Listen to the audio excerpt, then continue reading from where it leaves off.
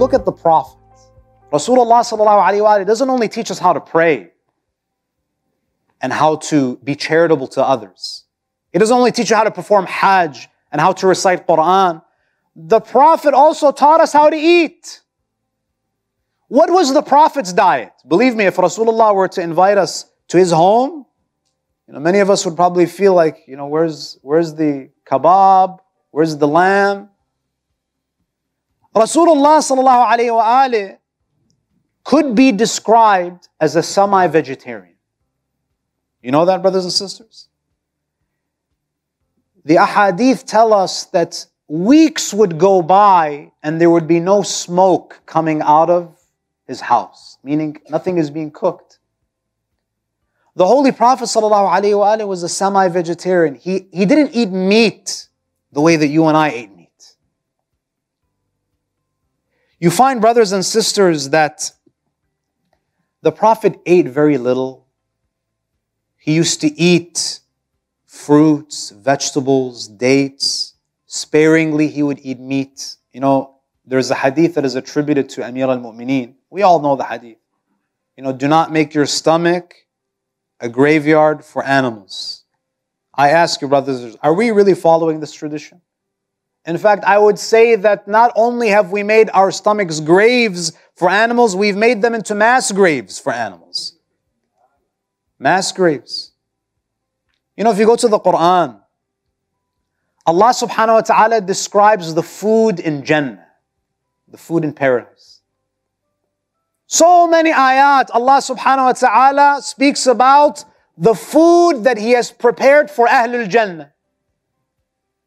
Only 2 verses mention meat. There are more verses that speak about the other foods. Some of the ulama, they say maybe this is an implicit instruction to reduce our meat intake. Now, I'm not advocating for a vegan diet where that's said you don't eat meat at all. Ahlulbayt have told us not to completely eliminate meat. Imam al-Sadiq alayhi salam, he says, كُلُوا اللَّحْمَ فِي كُلِّ أُسْبُوعٍ. That try to eat meat maybe once a week. Once a week. Can you imagine? Some of us, I don't know if we can handle once a week. But the Imam alayhi salam says, eat meat weekly. وَلَا تُعَوِّدُوهُ أَنفُسَكُمْ وَأَوْلَادُكُمْ. Don't get used to eating meat too much. Don't feed too much meat to your children. This is not a doctor. Imam al-Sadiq is saying this. Why?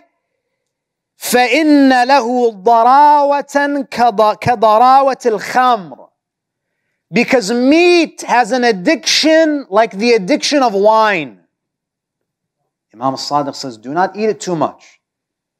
And then the Imam says, وَلَا تَمْنَعُهُمْ فَوْقَ الْأَرْبَعِينَ.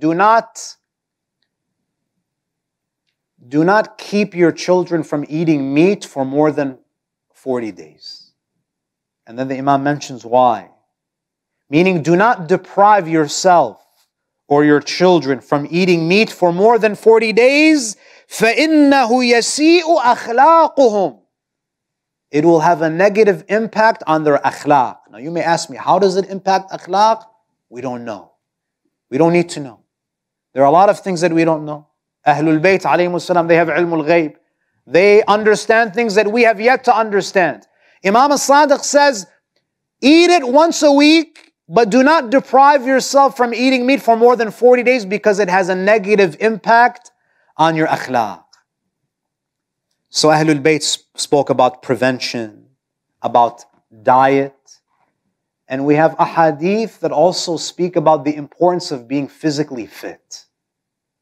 Physical fitness.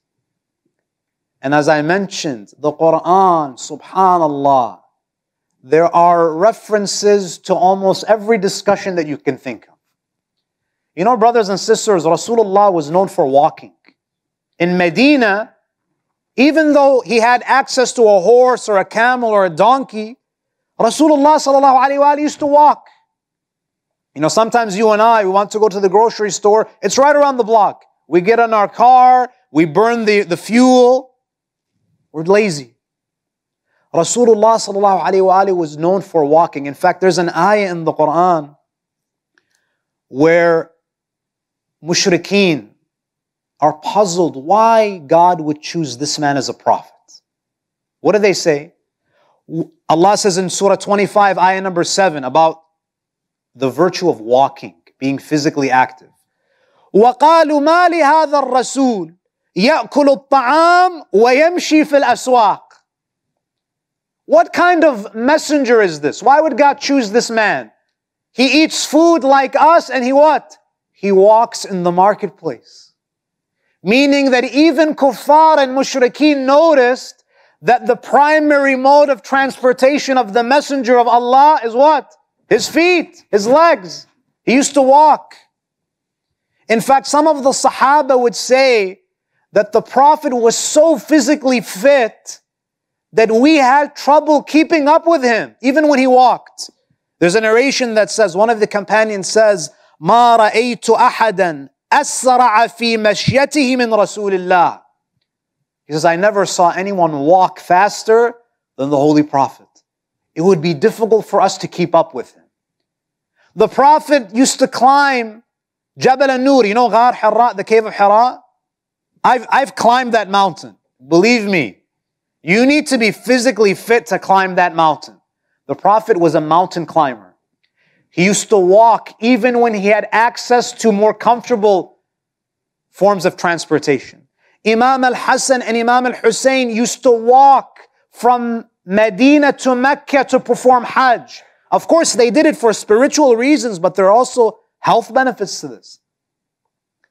And the Holy Prophet used to tell Muslims, عَلِّمُوا أَوْلَادَكُمْ السِّبَاحَ وَالرِّمَايَ وَرُكُوبَ الْخَيْلِ.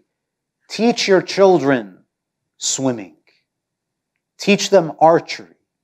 Teach them horseback riding. Meaning what? Make sure that they're active. Because Amir al-Mu'mineen alayhi salam says, الْمُؤْمِنُ الْقَوِيِّ خَيْرٌ مِّنَ الْمُؤْمِنِ الضَّعِيفِ. That a strong believer is better in the eyes of Allah than a weak believer.